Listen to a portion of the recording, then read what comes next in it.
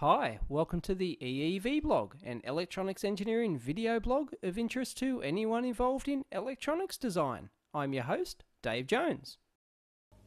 Hi, there's been a lot of talk recently about a product that RCA have demoed at the recent CES Consumer Electronics Show. And what it is, it's called the Energy, as in AIR, Energy. Energy, as in it gets energy from the air. Get it? Marketing? Yeah, good one. All right. But here's a photo of it. And I'll also post a link to a YouTube video of people on the stand, of the RCA stand at the show, talking about it.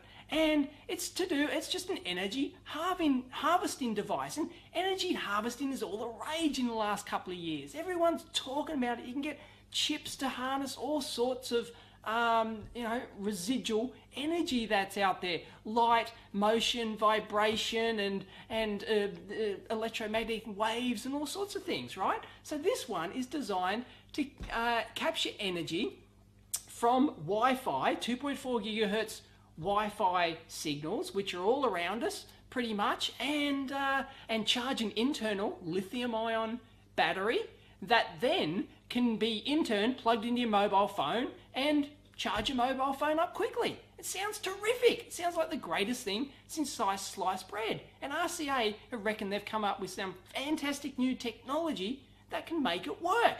Well, I smell bullshit. Yeah, bullshit. Now there's a YouTube video of some guy on the RCA stand claiming that they charged a BlackBerry phone from 30% to full in around 90 minutes. And of course, all the geeks, they all went apeshit. They think this is fantastic. This is going to be the greatest thing since sliced bread if it works. And but really, it's obvious that that's just not possible. That charge rate is coming from the internal lithium-ion battery. It assumes that that battery is already full, and you plug that full battery from this energy device into your phone and it'll charge it. And I'm sure it will charge it in that time. There's no problem at all. There's nothing special about that. You can get a couple of AA batteries, stick them in a box and have a little 5-volt generator and charge your phone. It's nothing new there. But I thought I'd do some calculations and see just how much bullshit this actually is. Okay, here we go. Let's do some back of the envelope calculations, real rough stuff, to sort this out. Is it bullshit or not? Here we go. Let's say that we have a home hi-fi router. Okay, here it is, with its little antenna, and a typical output power of a Wi-Fi router is 0.1 watts or 100 milliwatts. Okay, there it is there. Now, let's be pretty generous and say that our little energy receiver is going to be 1 meter away. Okay, now if you know your basic math, the area, now let's assume that this antenna is a perfect, ideal, what's called an isotropic, okay? Isotropic antenna, all right? That means that the energy is pretty much evenly spread out around a perfect sphere, okay? Real antennas aren't like that, but let's be generous, okay? And let's say that, just for rough measurements, that's what it is, a sphere. Now the area of a sphere is 4 pi r squared, okay? Now in this case the radius, we're 1 meter away, okay? So it's 4 pi 1 squared, and that equals 12.6 square meters, okay? That's the surface area of our sphere. Simple. Now let's work out the energy density at that sphere, okay? If we've got 0.1 watts, okay, divided by 12.6 square meters, okay, we're looking at a figure of 8 milliwatts per square meter, all right? And that's the energy density in that field at 1 meter away. Simple.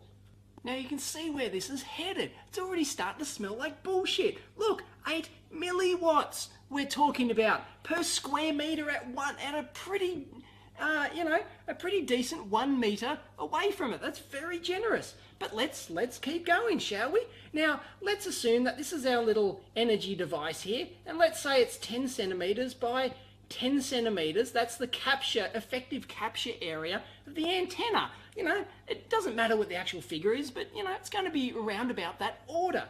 Okay, so that's 0.01 square meters. We've got 8 milliwatts, and if it's 1 meter away, we've got 8 milliwatts per square meter. So what's that? Well, it's 8 milliwatts per square meter times 0.01. Bingo!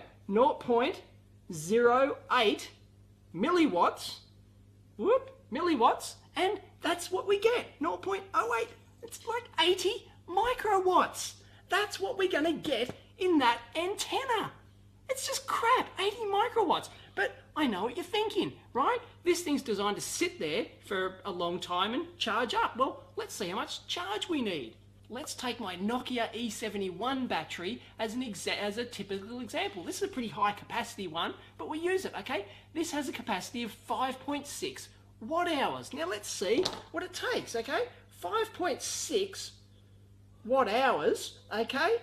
Now let's divide that by 0.08 milliwatts, okay? 0.08 milliwatts, okay? That to charge a 5.6 watt hour battery at 0.08 milliwatts is going to take roughly 70,000 hours. That's 8 years. You've got to be kidding me. 8 years. See, it's absolute and utter bullshit. This thing's just not going to work. Yeah, I know what you're thinking. You know, I haven't done this, I haven't taken this into account and that, and antenna radiation patterns and things, and the receiver and the antenna's sensitivity and gain and all sorts of crap. It doesn't matter. These are ballpark figures that are going to remain pretty much constant regardless of how you fiddle with the rest of it. It's, you know, it's just not going to work. Okay, so, you know, people will claim that, oh, okay, that's just one Wi-Fi router. What if you got 10 of them? You know, if you're in a building, there's 10 Wi-Fi routers around. Well, go through the math again, and you're not going to be a meter away from the damn thing. You're going to be 10, 20 meters away from it, or something like that, or more, 50 or 100 meters away.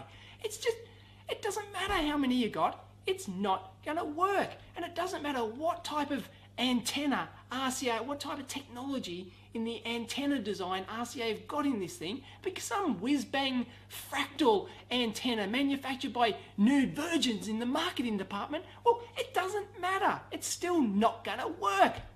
It's bullshit. I'm calling it out. The energy device, the RCA Energy device, is marketing bullshit.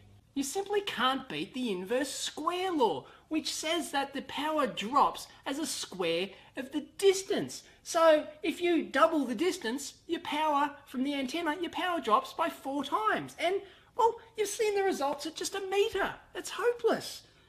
God.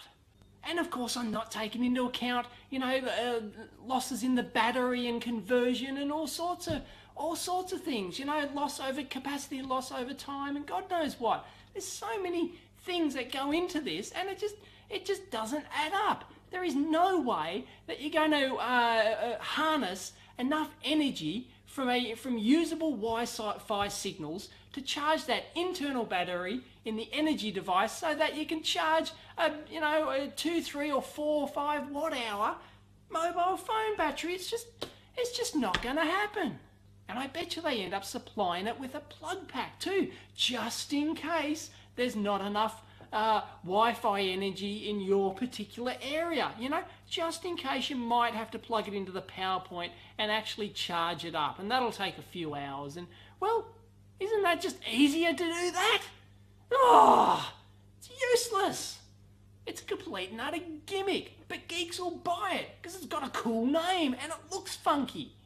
So how can they get away with releasing a product like this, or even proposing a product like this that clearly just is a gimmick? It doesn't work. Well, it not only does it come down to marketing, but it comes down to future funding as well. Because as you see in the clips, they're also trying to market a little battery version of it too, that is integrated into a mobile phone battery. And to get funding to do something like that, they have to produce this energy device and sell it and market it and hype it up and sell it just so that they can get the extra funding for doing something else. And of course, RCA, they're, you might think they're a big, huge corporation, big reputation, been around a long time. No, they're just it's just a shell name now. It has been for a long time. They're just a, who knows who's actually behind this and slapping the RCA name on it to give it some credibility. And the thing is, the engineers, they will design this thing, okay? They design this energy device, and they will write a report for it, and it says, oh, even under best ideal case conditions, it might take 50 or 100 days to charge, and the marketing department and managers, they look at that and they go, oh, that can't be right. Well, what happens if you only want to get down to, say, if you only want to charge your battery 10%? That'll help, won't it? So, bingo. And they focus on that one figure. They might focus on that 10% instead of whether or not the product is actually overall useful. And the engineers, well, they just want to keep their job, so they mumble and agree and go, oh, yeah, kinda, and then they'll, walk away with their Dilbert ties up back to their cubicle and well, it's, that's how big companies operate. What can you do?